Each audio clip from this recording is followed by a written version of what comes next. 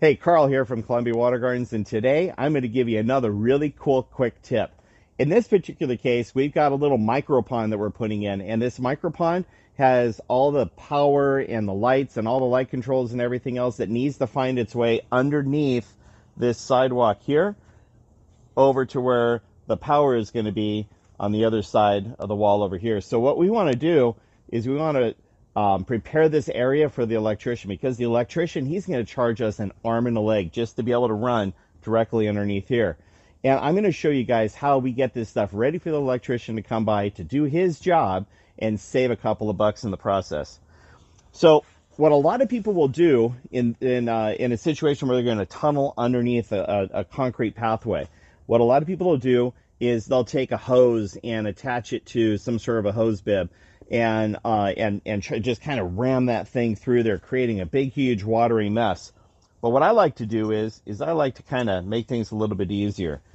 You can pick these parts up over, in fact, I got these from Lowe's, and these are little 12 to 14 inch extenders, and each one of these guys snaps on, and as I snap them on, I've got an auger bit that goes down to the end, and basically what we do is we start with one piece and we push it through, then we add another piece and we continue to push it through, and we have that final piece and we push it through, and when we're done, we have a nice clean hole 1 inch wide to be able to fit that pipe through, and we're done. No water, no mess, clean, professional, done. Save some money.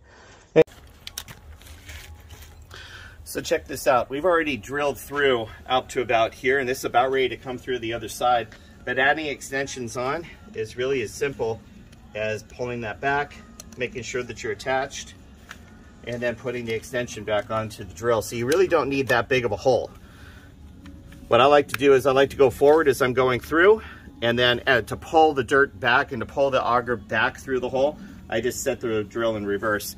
Check it out, we're about ready to come through over here.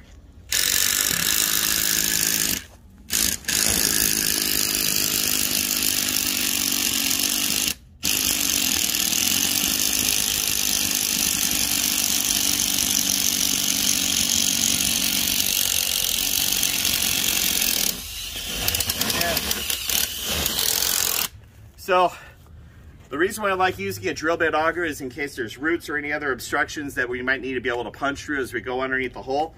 But this is a really clean way. Look at this, just a little bit of dirt inside the hole, no water, no mess, and it took me less than 5 minutes. I really hope you enjoy it. It took me less than 5 minutes. And it took me less than 5 minutes. Hey, anyways, this isn't going as smooth as I normally do on a lot of my quick tip videos, but in this particular case this morning, my mind is elsewhere, but I really wanted to get this out there and show you guys. If you like this video, and if you just found the content helpful, genuine, sincere, like the video. If you think it's going to help somebody else, maybe you might want to share it out there in social media. But in the meantime, I'm with Carl. I'm just being me myself. Today's the day. I'm Carl with Columbia Water Gardens, and I'm here to remind you that saving money with little quick tips like this, that really puts you ahead of the game. Happy ponding.